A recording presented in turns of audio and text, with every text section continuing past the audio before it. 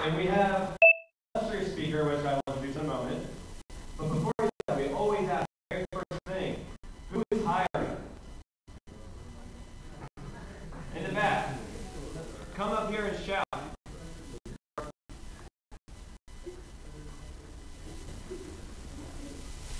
right, don't even shout.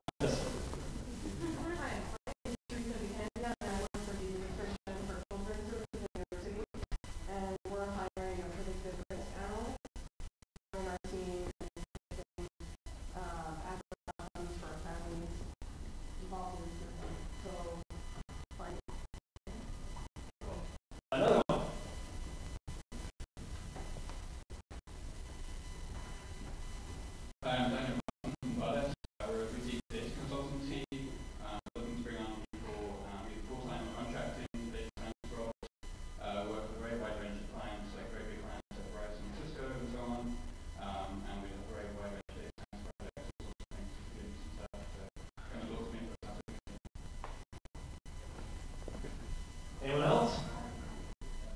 Where's Via? We're always hiring. Yes.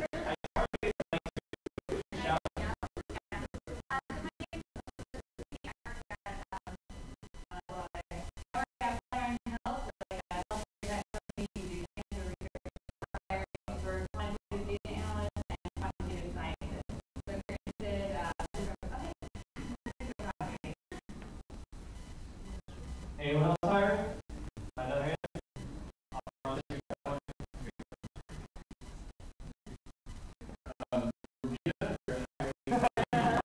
Data scientist and a data science intern, and feel free to apply on our website. Anyone else? Anyone else have jobs? Okay. Base hiring.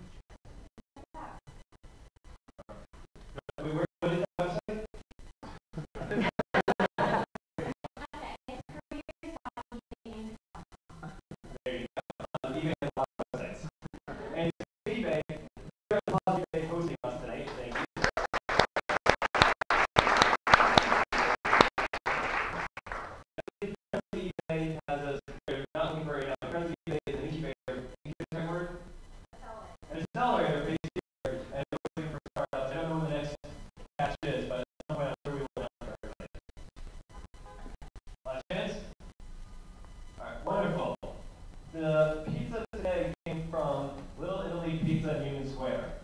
So you can go to bit.ly/pizza poll and go and rank it. Excellent, good, average, poor, never again. This way you can know how well we're doing pizza. So I'm going to go to bit.ly/pizza poll, all lowercase. If you do camel case, you can completely do the website. It's really weird. So all lowercase /pizza poll.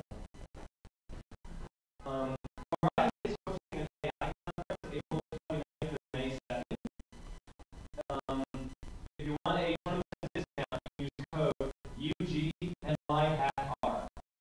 If that code doesn't work, email us. Contact me through Vito or something. We'll make sure the code works for you. I know their codes have had trouble in the past. So that's UGNYR for your discount code.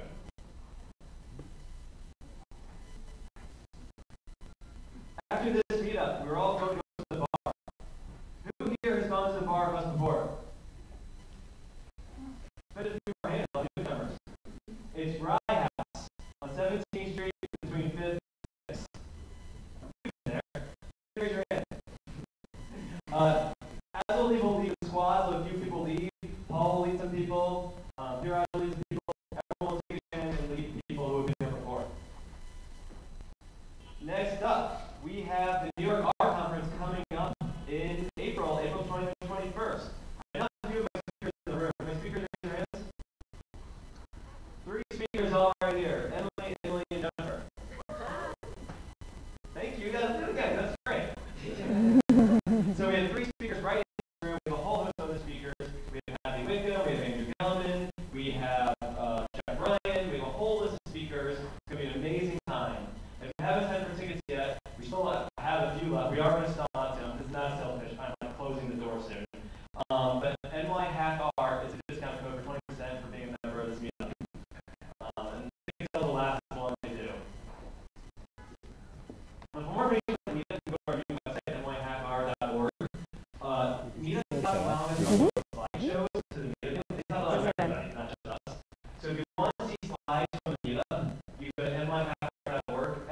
single slideshow we have is up there now.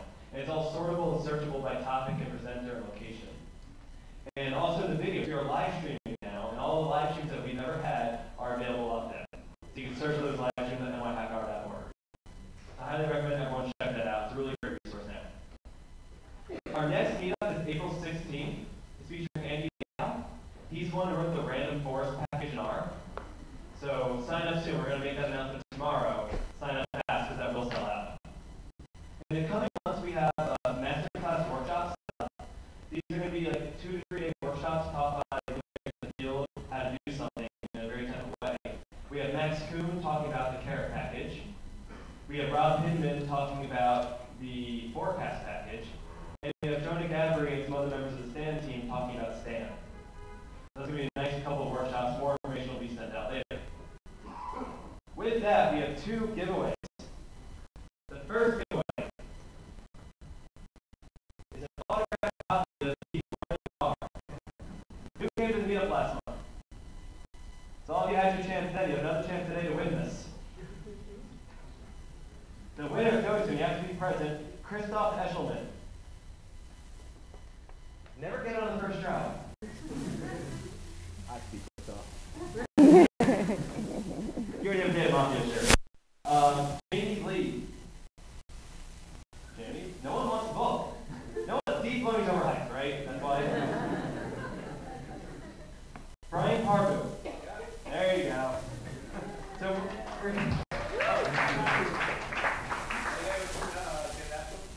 I'll pass it down the crib. I'll try someone to make it. If it doesn't make it all the way down, we'll find out who stole it.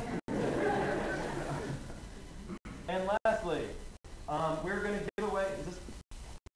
Yeah. Yeah, we totally lost battery. Oh. All right. I'll shout. Try this. Cool. Thank you. And the last giveaway, we're going to give away a free pass to the New York Art Conference. So I really hope whoever wins this is not already a ticket. Kevin Hill. All right. Stephanie Winklebider. Stephanie Winklebider. Hey! All right. I will contact you. Joe can give you your card, and we'll be in touch and we'll get a free ticket to the New York Conference. All right. With that, just want to remind everyone to go to the pizza bar, and we have our amazing speaker. And the thing I want to say about this amazing speaker is that, all right, we might get a battery for all of them. Is there a third? There. Hold on. Yeah, seriously. Can we charge 2 of them while like this one's going? We get them charged. All right. We'll try this one. Hope that this will be your backup. Okay. And if it cuts out, we'll find a solution. We'll go experiment. The one thing I'll say is that she's a co-author of what I personally think is the greatest statistics book I've ever read. Since I hate the name's too long, but I think this is one of the greatest textbooks ever. Data analysis using regression and multi-level / hierarchical modeling. And I do believe if you want to learn statistics, or most people here probably already have, Tell Your Friends is one of the greatest textbooks I've ever read in statistics ever. And I think a lot of people agree. So with that, I'm going to get you a real microphone, and a big round of applause for Jennifer.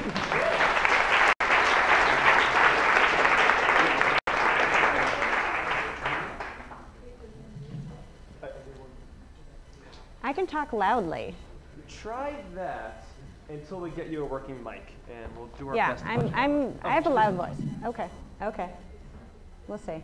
This is just one more thing to manage, so something's going to give somewhere. But anyway, thank you so much, Jared, for the very kind introduction, and for inviting me. And this is such a great crowd. I'm really excited for this. So I have to start with, given I'm a statistician, with some surveying. So, oh yeah, it's gone. Okay. Try this one again, and then no. Breaking things. We all Never going to invite me back. So. Okay. We'll try. So, the categories I'm going to list are not mutually exclusive, so you can vote for more than one. Who here considers themselves to be a statistician? Who here considers themselves to be a machine learner? Computer scientists more broadly? Data scientist. Interesting. What else? Quantitative social scientist. Quantitative other kind of scientist. Something I haven't named. This one's more charged, I heard. Okay, that's helpful. All right, and interesting. Okay, so I should say that this is joint work with lots and lots of people. I think we're done. I think we're just done with the mics. Yeah. Joint with lots of people, as is most everyone's work, right? So I will call out Nicole Carnegie, Dan Cervone, Masa Harada, Mark Scott, Uri Shalit, Yu-Sung Su, but mostly I want to call out Vince Dory, who's hiding right there, but he's going to stand up and wave quickly. Without him, I think a lot of this would not have happened. We don't have the counterfactual world, but that is my supposition, and I don't want to run that experiment. So, and I should thank IES for being a generous funder. Okay, so Andrew and I used to debate, but I think I've maybe won him over, that most interesting questions in the world are causal questions. They're just, most research questions are causal questions, even if people are pretending that they are not. What people really want to answer are the causal questions, right? And you think about the questions that run through your mind all day. They're causal questions. Take note tomorrow as you run through your day and the things you think about. Like, we're always asking why questions from the time we're 2 years old, right, through the rest of our lives. We want to know why. So what drives these? I just pulled these from New York Times headlines. What drives success? Can we alter genes? Is obesity contagious? Some are ridiculous, some are less ridiculous, some are relevant to our lives, some are less, but someone thinks at least some of these are important, right? So it's important because we care about these questions, we care about answering these questions. It's important for us as, let's say, broadly speaking, data scientists, because if we get the wrong answer, the consequences could be bad, right? And unfortunately, there's a long history of us getting the wrong answer. Why do we get it wrong so often? So I'm going to run quickly through just a few examples of kind of cautionary tales. So the Salk vaccine, probably everyone's heard, many of you have heard some version of this story. Polio epidemic, what are we going to do? Salk creates the first vaccine ever, but they do some observational studies. It looks like it's not working. Oh well, I guess we're screwed. But luckily, some smart people ran a randomized experiment. The randomized experiment showed that it was effective. People adopt the Salk vaccine. Polio gets eradicated. It's a big success story, right? And then other vaccines come along down the pike. Lots of lives saved because of that one. Flash forward, so you think we would learn our lesson, like we can't always do randomized experiments, but we'd like to, you know, let's at least hold that up as the gold standard. Big data hits and people just start saying wacky things, right? So I feel badly for calling this out. I don't know if this person has changed their mind since, but it was just too delicious to not put out there, right? So there's now a better way. Petabytes allow us to say correlation is enough. We can stop looking for models. We can analyze the data without hypotheses about what it might show. All right, just crazy talk, right? We don't want to. So what's an example of why that doesn't work? So this is, you know, for the business world, actually, and the great solution here came out of eBay. Totally coincidentally, I did not look for this example because I knew I was going to be here. So lots and lots and lots of money spent on internet advertising. Still every year in 2011 it was 31.7 billion. And the common wisdom based on naive data science was that it was highly effective, right? Let's place ads and then people will click on those things and then they'll want to buy those things. And they thought, this is great, we have all this data, right? Because we can look at who's clicking on the things and then we can look and see if they buy. So if they click on it and then they buy it, it must be because they clicked on it. Or 1,000 other reasons, right? That they could have done that, right? So people are wasting all this money on internet advertising. eBay runs, at that point it was a quasi-experiment, just doing a kind of simple comparison group design, and sees that actually 99% of the click traffic was simply redirected through natural search traffic. In other words, people were going to find the things they want to find anyway, right? Which is why I have to really bite my tongue when the people I work with are trying to tell me about where we should place ads for our master's program, right? Because they know, they've seen all the clicks, and I'm like, I know that, but. So anyway, this kind of changed that world a bit. Hormone replacement therapy, this is an interesting one because it's more nuanced. And of course, they're all nuanced, and I'm glossing over all the nuance. But maybe some of you remember this big kerfuffle in the news about 10 years ago, the Nurses' Health Study, which was a longitudinal study that's been going on forever with a big cohort of nurses. There was evidence coming out of that hormone replacement therapy was good for coronary heart disease. Yay, it's great for menopausal women to go on hormone replacement therapy. The Women's Health Initiative comes along, does a randomized trial, and people are dying. So that was one of those where it was like, the observational evidence was telling us the wrong thing. Interestingly, that one's more nuanced because we really were looking at different populations and different kinds of HRT that was administered at different points in people's lives. Miguel Hernan gives a fantastic talk on this. They've got, he and Jamie Robbins have some great papers on it. And it turns out if you're really thoughtful and think about it causally and use thoughtful models, you can actually reconcile the two. So that really there's a lot of heterogeneity, and they've kind of figured out that story, which is super interesting. Okay, so the question is, if we can't do a randomized experiment, which for many of us is the world we're in a lot of the time, what can we do to feel a little better about the inferences we're getting? So who here has ever taken a class in causal inference? Okay. Who here has read a book on causal inference? Okay. Who has been exposed to the potential outcomes framework? How about the Pearl directed acyclic graphs framework? Who here has never seen anything to do with causal inference? Okay, thanks. So we'll do a quick review. So think of a simple example. We want to know about the effect of an enrichment program on subsequent test scores for grade school kids. So whether or not, let's pretend that whether or not you get into the program is based on a pre-test score, but it's not a simple cutoff.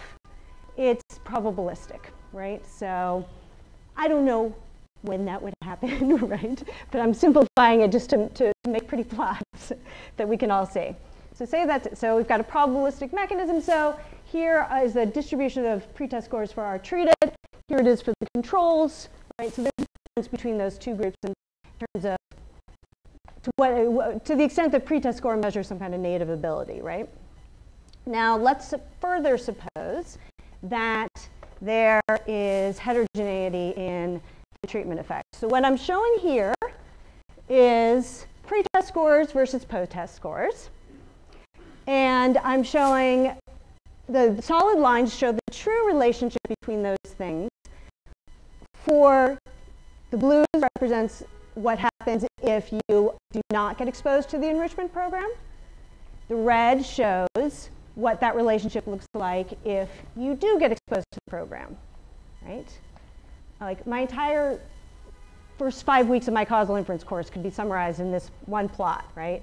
So what can we learn from this plot? Well, for instance, someone with a pre-test score of 30, their causal effect would be expected to be the difference between these two lines, right? What would happen to you if you got the treatment minus what would happen to you if you didn't get the treatment.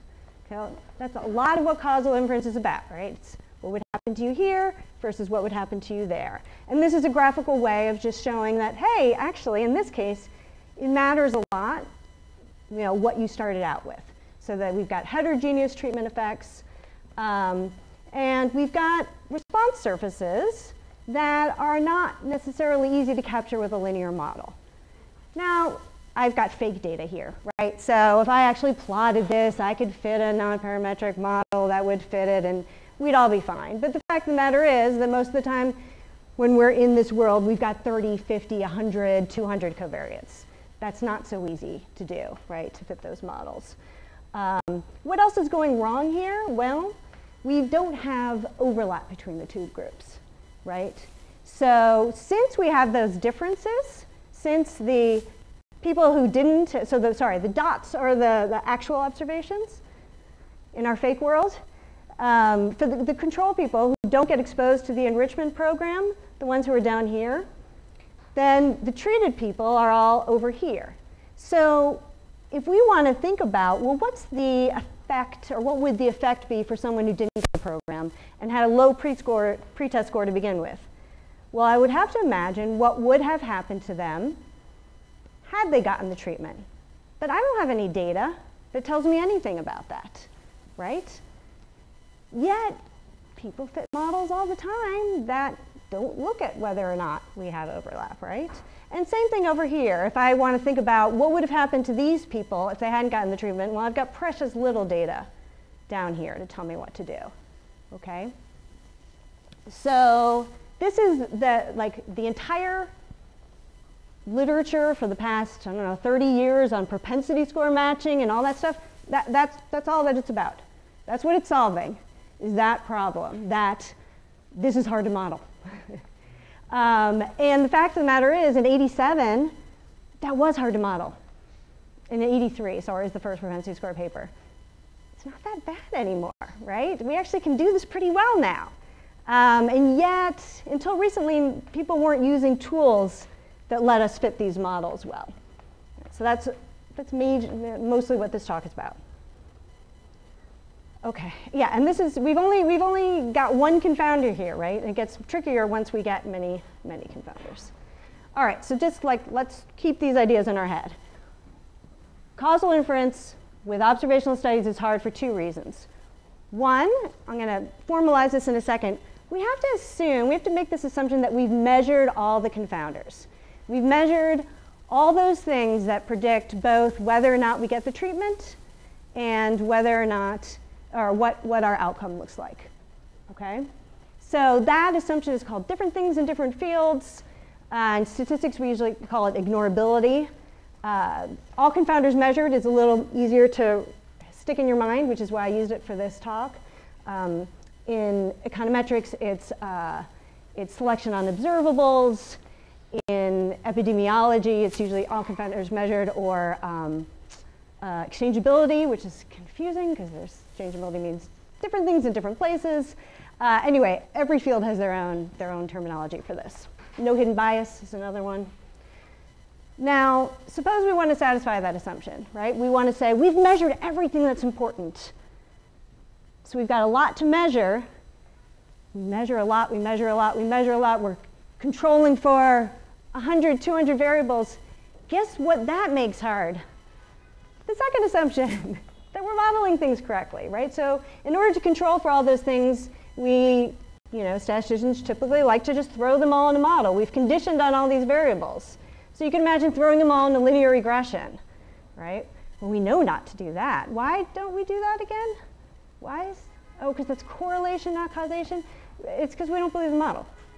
That's all that's going on there, right? So propensity score matching versus linear regression, all we're buying there is a weakening of parametric assumptions. That's the only magic going on. It's not really that magical. Okay. So I don't even know why I did notation. I've only got 3 slides with notation. X is going to be covariates. Z is a binary treatment variable. Potential outcomes, not everyone has seen, so I'll just do a quick review. Potential outcomes are a way of formalizing counterfactuals. So that whole idea of, with our example, we want to know what would happen to you if you did get the enrichment program, that's your Y1. We want to know what would happen to you if you didn't get the enrichment program, that's your Y0. So for each person, we want to be able to think about both of those things. And the fundamental problem of causal inference is we only get to see that for one or the other. We don't get to see both for you.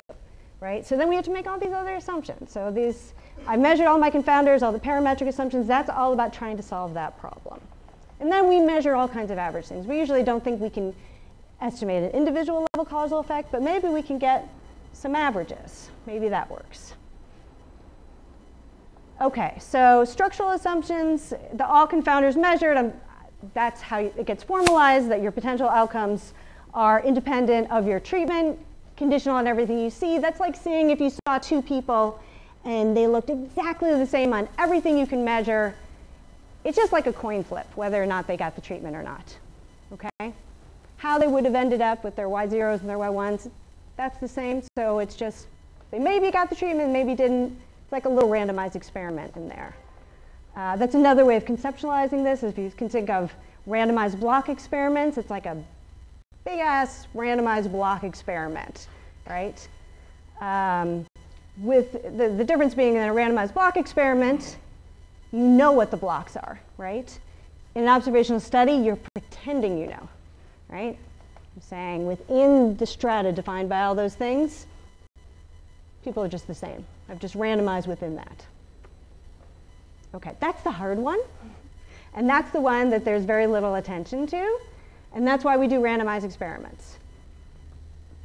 This is where most of the action is research-wise, the parametric assumptions, right? So since we don't usually have a randomized experiment, we do everything in our power to try to satisfy that first assumption.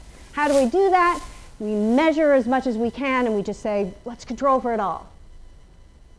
Okay, what are the problems with that? There are a couple potential problems, but the biggest one usually is that then we have to fit a model to that. To control for all those things, we have to fit a model. Unless you do something like propensity score matching, which is meant to be a workaround to that. But guess what? Then you have to fit a model to estimate the propensity score, which comes with its own baggage. Okay.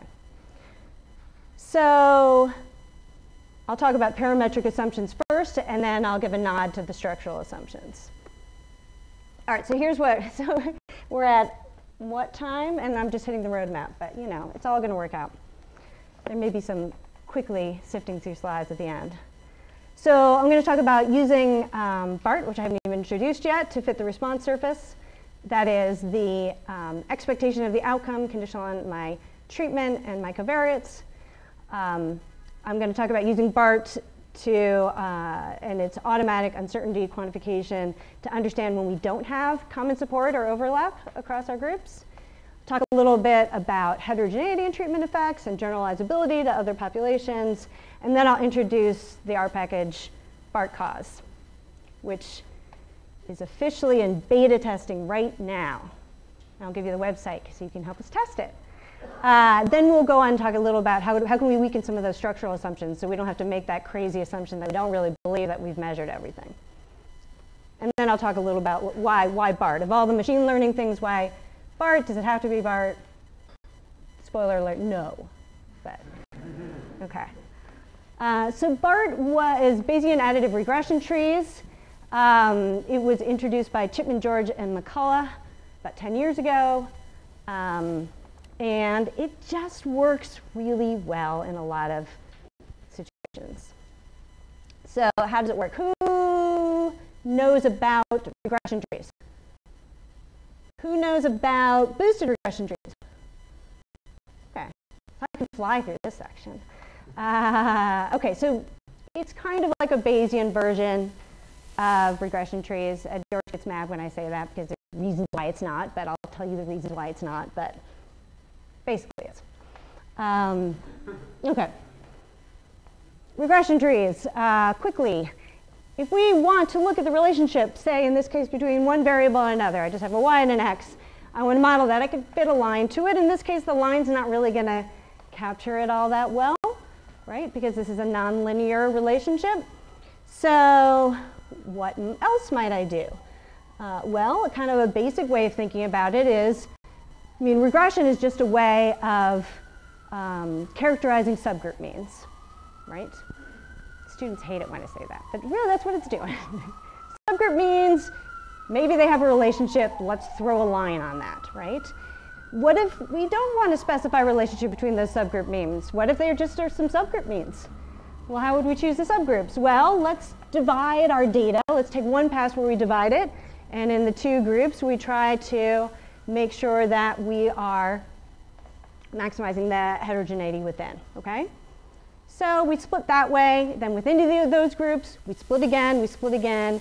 You know, you could split to the point where each data point got its own mean. We don't really want to do that. That's too far. When do you stop? Oh, it just goes on and on forever. It's hard, right? So regression trees were a great idea, but it was like it got a little out of control.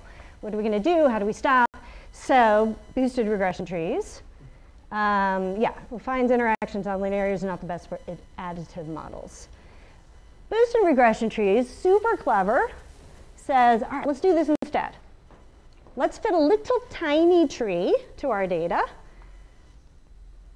So now we say we've got 4 terminal nodes, 4 subgroups, each one has a mean. Subtract off that fit. Now I got a bunch of residuals. To those residuals, let's fit a little tiny tree. And just keep doing it. That's what a backfitting algorithm is, right? So we just keep doing that. So each time what's left over is what hasn't been explained. And then we try to explain what hasn't been explained. So it's nice because it gets that multivariate kind of non-parametric piece with the trees, each individual tree, but it also allows you to get the additive structure, okay? So it's an additive tree. This is different from random forests, okay? Random forests is model averaging with trees. This is an additive model, different, right? There's lots of similarities, but some differences. Now what's the problem? You do 200 of those, you're going to overfit your data, right? So how do you deal with that? There's a tuning parameter. So the tuning parameter is just a little number that you multiply the fit all along, and then it shrinks it. And maybe that's good, maybe it's not. How do you choose? Cross-validation. Cross-validation. Okay, then I choose my tuning parameter. Okay, great. And then at the end of the day, I get some great predictions. How do I get my uncertainty? Bootstrapping, right? Oh, Jesus Christ. You know, who wants to do all that? It's a hassle. I don't want to do it. So ad hoc choice of tuning parameters or cross-validation, then you bootstrap it. And really, if you're going to do the bootstrap right, you should be bootstrapping the cross-validation piece too, which is hairy. Blech. So Chip and George and McCullough, brilliant, brilliant. They have the kind of Ed gives a great talk of kind of how they got there and the mistakes they made and the times they felt like they'd never solve it, and it's good. They solved it. So what they do, they threw it all. Like this is the synergy thing you always wish for. The statistics and the machine learning coming together. Let's take the best of both, make the Reese's peanut butter cup, right? So they threw it within a likelihood framework, right? And they thought, how can we be Bayesian about this, right? We can't fit this in the usual kind of ways. This is going to be really hard to do. So some of you may have seen the asymptotics that have been done recently with regard to random forests. That's great, but it's really hard. And because it's really hard, you can only do it for circumstances that really may have nothing to do with what your data and your situation actually looks like by the time you get to those asymptotics. I'm not always Bayesian, right? I'm a practical Bayesian. I'm a pragmatic Bayesian, not a crazian.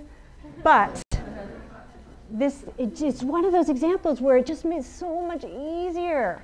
I'm all about, like, I'm lazy, right? Like, what's going to make it easier for me? This makes it so much easier.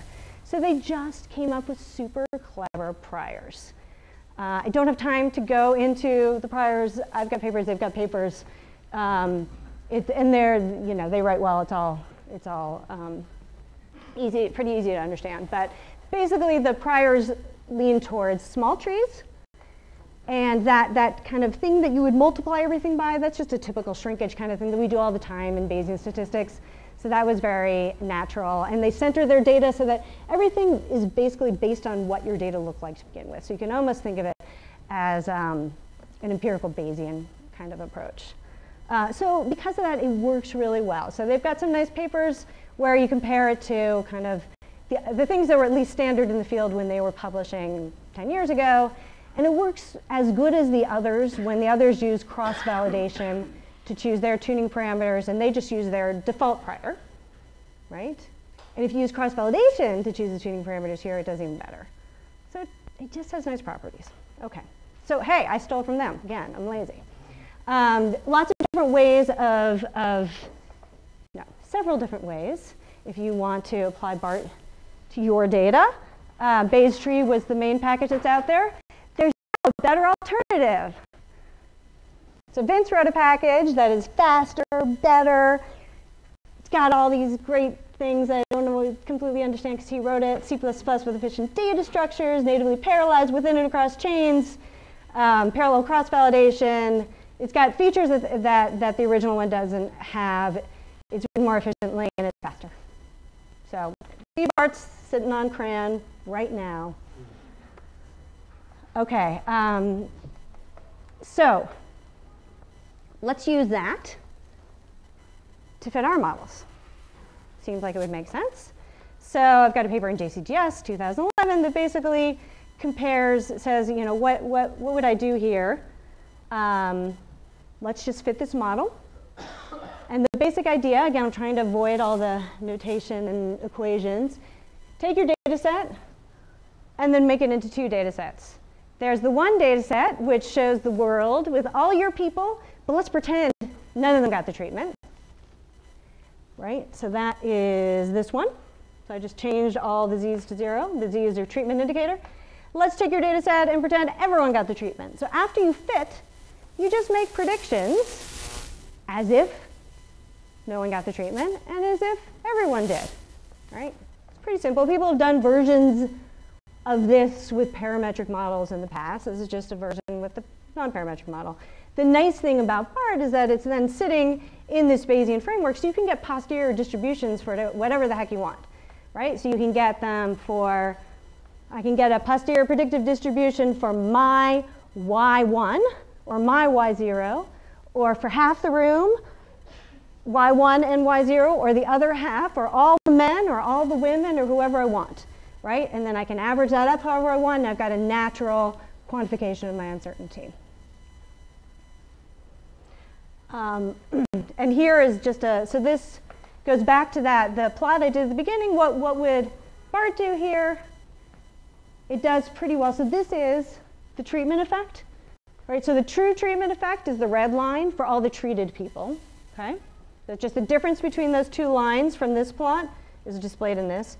And for each person, for each red dot in this diagram, I have a posterior predictive interval of that person's treatment effect.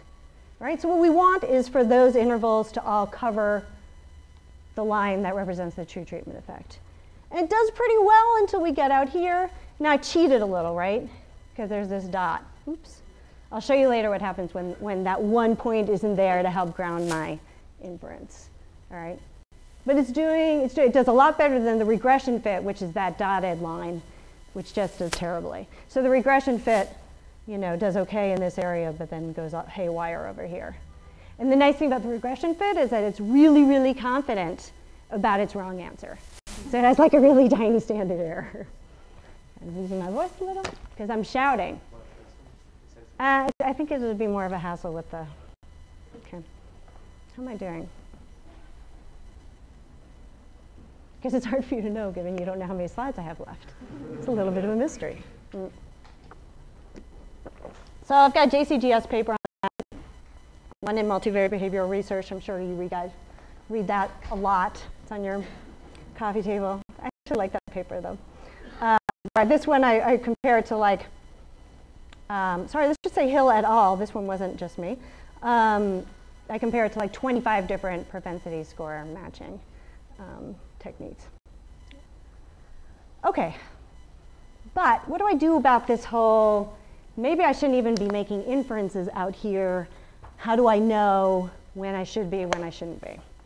Okay, well the nice thing is, BART's giving me a big red flag.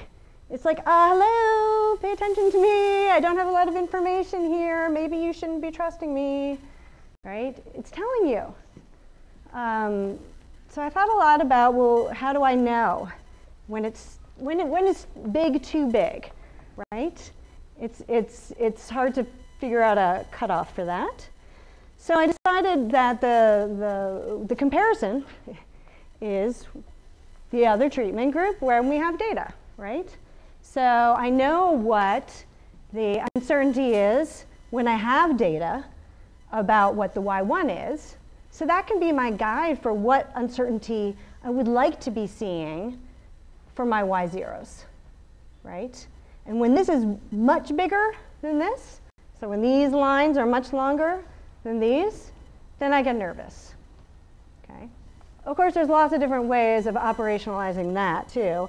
I like this paper, but I don't love the choices. I kind of made some ad hoc choices that seem to work well. If anyone wants to do it better, have at it.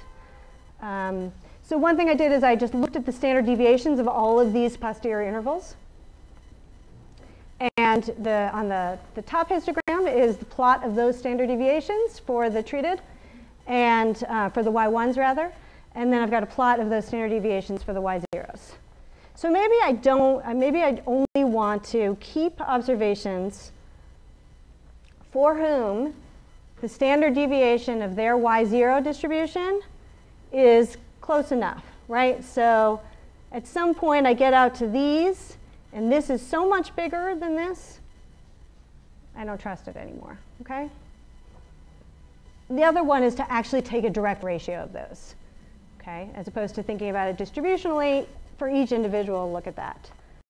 And then I used a chi-squared distribution to say how big was too big, because that's what we do with ratios of variances, right? The common statistical trope. Okay, got those rules. Here's just a stupid little pedagogical example. So one of the reasons I like this, so if you're a propensity score, I don't mean to beat up on propensity scores. There's a lot that's good about propensity scores. I think introducing propensity scores brought a lot of attention to causal inference, a lot of attention to the issue of overlap, not making causal inferences when you don't actually have anyone who looks like you in the other group. That's a really important thing. Lots of good stuff came out of it. There are things I don't love, which is that so much is based on the propensity score. The propensity score, so if you use the propensity score to decide when you have overlap or not, you're privileging the variables that predict the treatment. They may not predict the outcome. Some of them, in fact, may not be confounders at all. So you may end up in situations where you think you don't have overlap, and you really do, in terms of causal common support, right? Causal overlap. So here's an example like that, where x1 predicts the treatment. I've got two covariates, but no true confounders. x1 predicts the treatment, x2 predicts the outcome. So there's no confounders, actually, because there's nothing that predicts both, okay? So here's my space, and you can tell the, oh, it's hiding. Sorry, okay. The controls are the squares, the blue squares. The treated are the circles. If they're filled in, the method would drop them. So on the left-hand side, on this side, I've got what propensity score matching would do. It would get very nervous over here, because it would say, I don't have any confounders. But who cares? Because there's no, I mean, it thinks there's no counterfactuals because it's worried about x1, but x1 isn't a confounder, so it doesn't matter. x1 completely determines the treatment, right? So all the treated, sorry, I am not describing this slide well. All the treated are over here, whereas they're everywhere. The controls are the circles, treated are over here. Propensity score matching says, uh-oh, there's no controls over here. You should drop all those treated observations. There's no reason to. x1's not important. So the BART methods do differentially well. The ratio method drops a little too many, and the standard deviation method does a little bit a better job, but does nowhere near the damage that the other ones do. Okay. I'm not going to show you the simulation evidence because simulations are boring. Sorry. I always do simulations, but I decided not to. It's all in the paper, so I don't need to show you. But trust me that simulations, trust them or not, in this case show that BART beats a lot of other competitors for this task. Okay? In part, that's also because a little of what we saw here was that some of the if you use machine learning techniques to fit propensity scores, they tend to overfit, and then that aggravates the problem even more.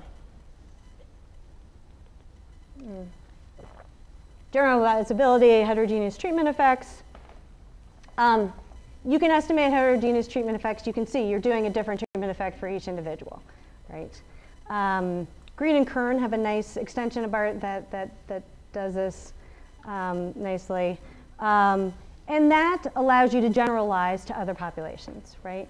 So if you have different treatment effects for different kinds of people, then you can't, Pearl calls it transportability. You can't transport your treatment effect estimate from one population to another, because it might be a different makeup of people who have different kinds of characteristics, changing the average treatment effect, okay? But if that variability is based on observed covariates, it's easy to do, right? So in the BART framework, you just throw that new data set in, do your predictions, and off you go. So this is a paper comparing a BART approach to a bunch of propensity score approaches. Don Green pulled Liz Stewart and I into this because she was the propensity score person and I was the BART person. And so he figured it would be more fair and balanced if we had people from both sides. So BART won. Okay. Then there was a big competition that I ran with Vince and a couple of our colleagues alongside the 2016 Causal Inference, Atlantic Causal Inference Conference, which I organized in New York. And I will be talking about that at the R conference. So all I will say is that BART did well, among other things. I didn't submit to BART, but we ran anyway. There was another competition last year. There's a new one this year. You should check it out if you're into competitions. There aren't enough of them in statistics, so they're kind of fun. Okay, so Vince and I have been talking forever about pulling all this stuff into one package. So there is now a package that answers the question why. bartCause. I told Vince I was going to make that joke. He's like, don't make that joke. Don't make that joke. I told my daughter, she's like, don't make that joke. I have to make the joke. Why? bartCause. So it's bartCause. We still are playing around. Is it now the camel? Okay. So we've played around with what's capitalized, what's not. Oh, so this is, it doesn't matter for the URL. Okay. Okay. So assuming ignorability, assuming all confounders measured, sorry, it will get you some causal effect. Okay. I'm not going to talk about the code, sorry, but it's there, sitting here if people want to, but it's standard R code, easy to use, thoughtfully done, lots of options. Oh, you can make it doubly robust too, so you can estimate propensity scores and then throw them in and do things like that too. Okay, so that was all the easy part though, right? It always makes you feel a little guilty. So this is what people talk about at lots of conferences. It's like, oh, but I've got this new matching technique, or I've got this new whatever, whatever. But we're all still making this assumption that we hate and that no one believes. So you go to a stats conference in causality, and everyone starts with smack. Of course, we're assuming ignorability, boom. Like, but what if we don't? So ignorability, again, is the all confounders measured. What if we don't believe that?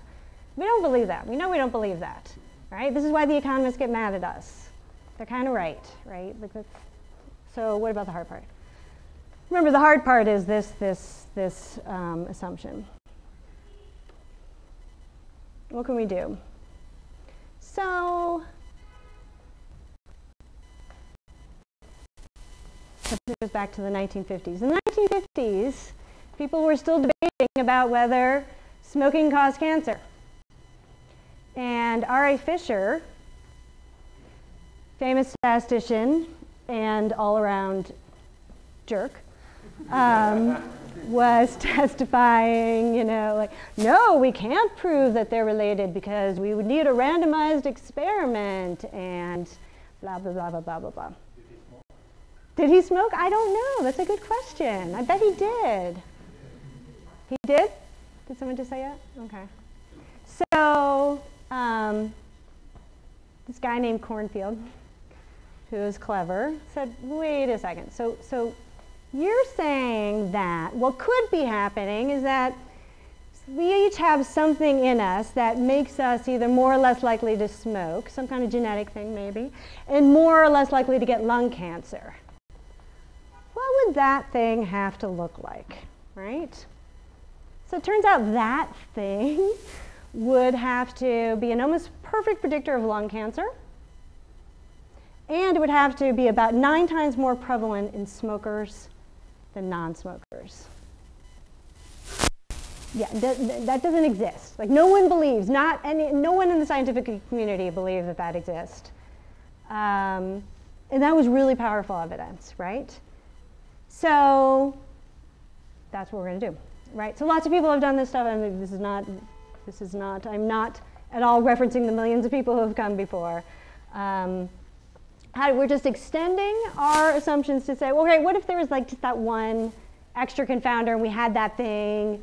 Would we believe it, right? So in education, it's always motivation. Oh, but you haven't measured motivation.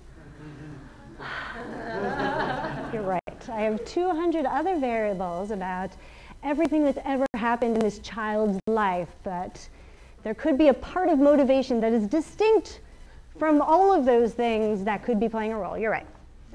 I'm schizophrenic on this topic, right? I go both ways. Okay, so we've extended some work that other people have done, and it's a basic we're not even going to talk about the data generating process because we've got 4 minutes left. We fit a big MCMC algorithm. Okay, I'm okay? Yeah. All right. Then I'll slow down. Okay, we fit a model and say, here's the what if. So we're letting y depend on all our x's using BART in this case. So the original work on this just fit linear models, right? So fit a regression of your outcome, like all the omitted variable bias stuff in econ, or all those formulas. That's all this. When you fit linear models, that's all this is. There's no magic, except for that it's all magic and smoke and mirrors. And then throw in an extra covariate, right? So we said, all right, let's do that, but instead of a linear model, let's use BART.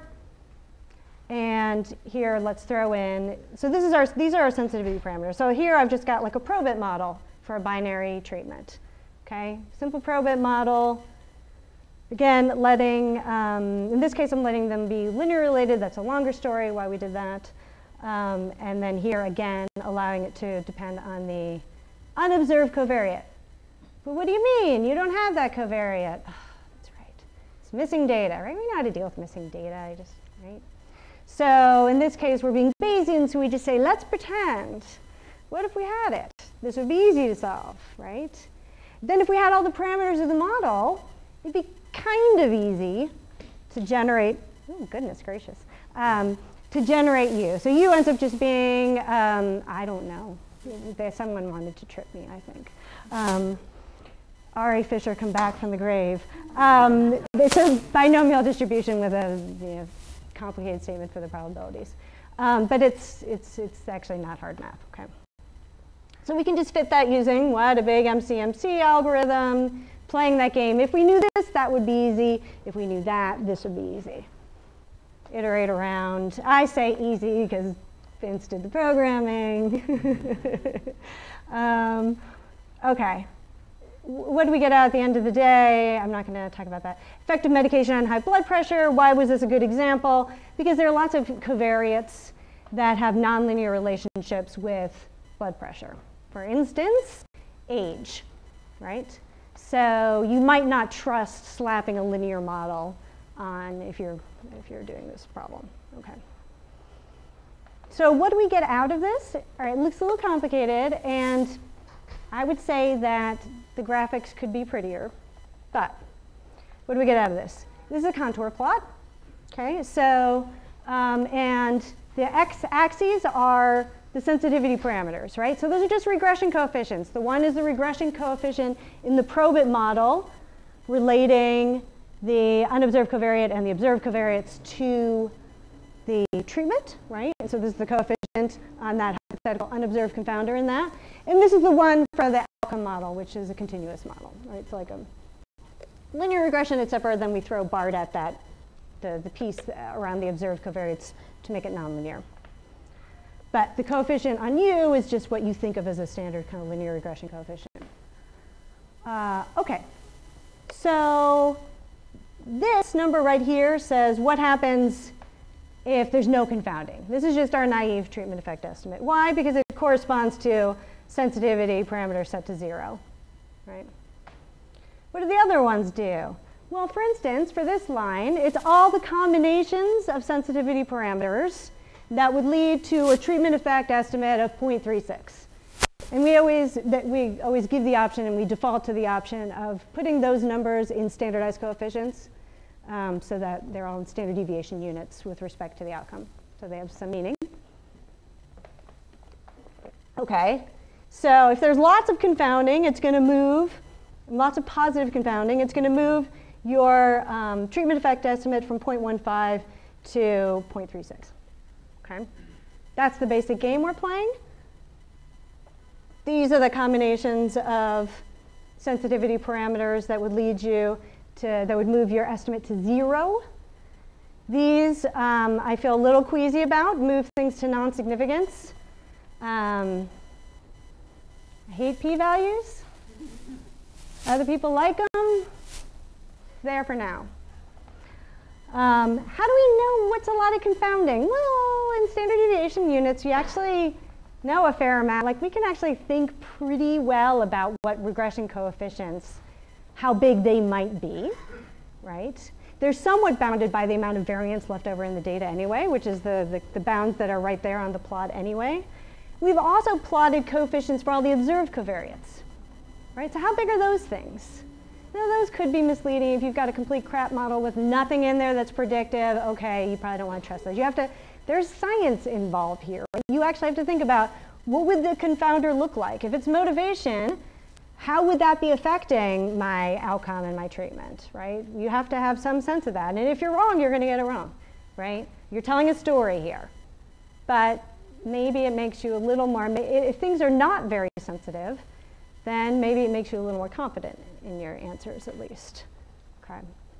And this is just to show that if you fit it linearly, if you just fit the linear model, which is what our original package did, pre-BART, you actually get a pretty different answer.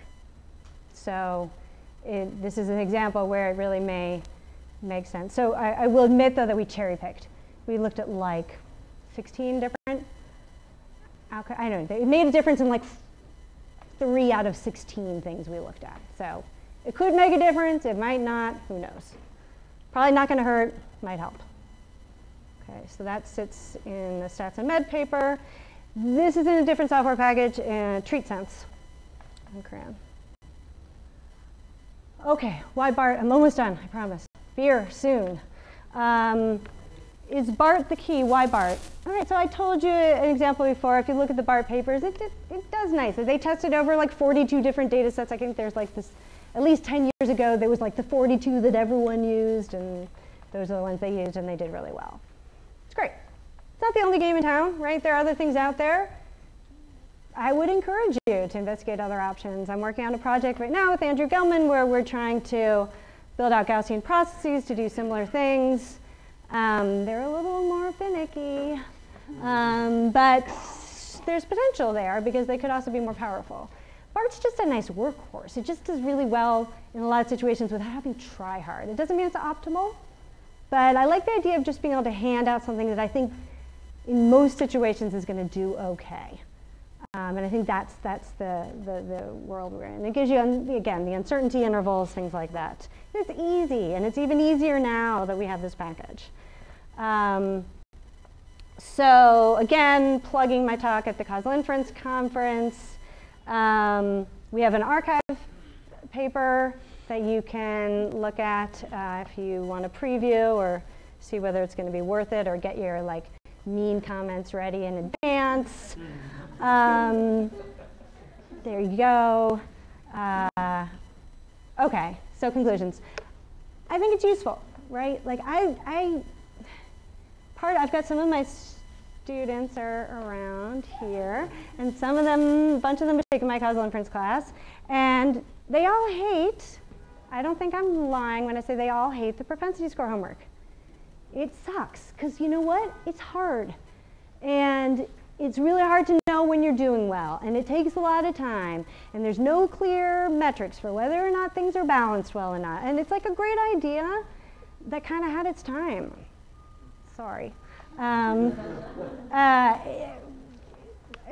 That's too hand-wavy, but I think that creating tools that are easy to use and robust that we can hand to people and not expect them to spend hours and hours trying to match some metric that hasn't even been well defined about how you're doing well enough is just one of 10,000 ways to go insane and waste people time. And I would rather have researchers spending time on important things than trying to find balance in a propensity score match sample. Like, that just seems like, go watch, you know, Deadwood or something, or I don't know, sorry, my favorite TV show. Do something else with your time. Okay. But it's not the only game in town. I think there's lots of other cool research to be done in this area. I encourage people to do it. If you look at the competition, you see BART did well, but a bunch of other things did well too. I was really swayed by Mark Vanderland's super learner stuff. Anyway, check it out. We need more development. There's more where it needs to be done. We're talking about trying to move some of this stuff over to Python, because there's not a lot of good causal stuff in Python right now. Binary BART is a bit of a problem that we're working on. Group data structures, people are working on. There's nothing freely available yet. This is pretty basic, right? So there's a lot that could be expanded on this. Packages, dbarts for standard BART, bartCause for most of the stuff I talked about, treatsense for the sensitivity analysis stuff. And if you want the 7,700 data sets that we used for the 2016 Causal Inference Data Analysis Challenge, they're all sitting out there, along with the code to generate them. So the true treatment effects for all the data sets, it's a great testing grounds. So if you want to compare your favorite causal inference method versus something else, have at it. And then please cite us. That's all. Okay, thank you. This was really fun. Great time.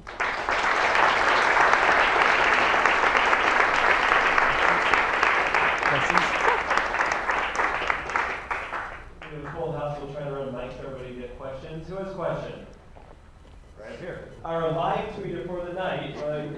Emily's taken over tonight the NY Half Hour Twitter account. So if you like the live tweeting, we'll encourage her to do it again and again and again. Hi, thanks for your great talk. Before I tweet out misinformation, I just want to make sure I completely understand. So would it be accurate to say that BART can basically substitute for where you might use normally propensity score for causal inference? And is that at all a limitation of other applications it can do? To say it's sort of like a new way to do better way to do what propensity score tries to do for causal inference?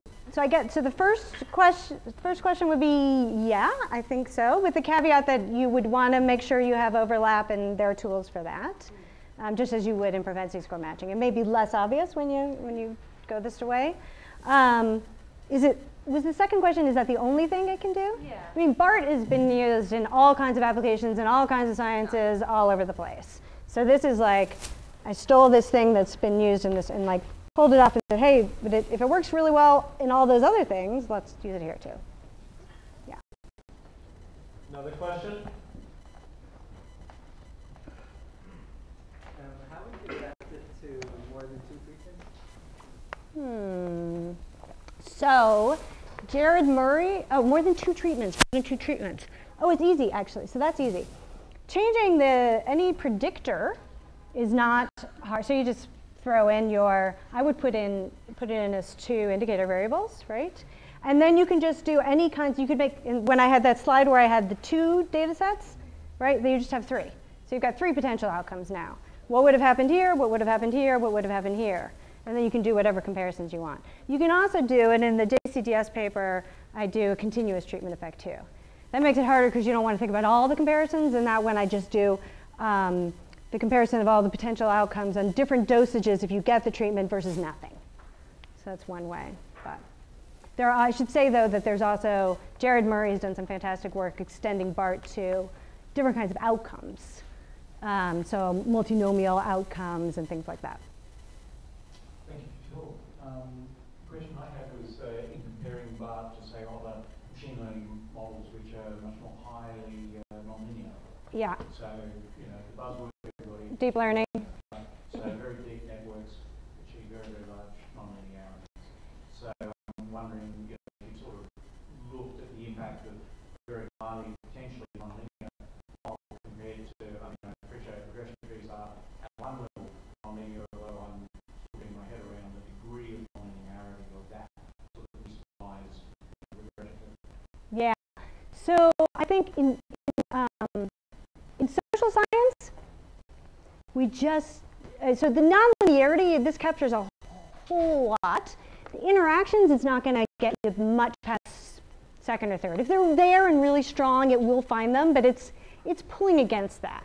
I mean, you could change, if you know they're there, you could change a prior to not pull against that so much, but it's not going to do the same kind of thing that like a neural net would do. So when I first started working with Uri Shalit, who helped us run the contest, who's a machine learning guy, he fit neural nets to the same data using JCGS, and in the beginning they were having a hard time getting them to work well, even with a lot of tweaking, and finally they said, well, they're just too simple. It's just this problem's too simple, it wants a hard problem. He's since overcome that and he says that they're working great now, but it took some doing. And actually Uri has some other work using neural nets for causal inference that I would encourage you to look at. He's fantastic. So I think it's possible. I think in social science, which is my world, it just doesn't, you know, and the signal relative to the noise is, you know, everything gets swamped. So I feel like it's almost overkill to even do this much, frankly. Last question. Have you compared it to XGBoost particularly? I have not. That'd be really cool to see if you beat XGBoost. You know what? I hear that there's a corpus of 7,700 data sets sitting on the GitHub repository that just prime for that. Challenge is out there, everyone in this room. Compare XGBoost to BART to any other method you want. There you go. Yeah.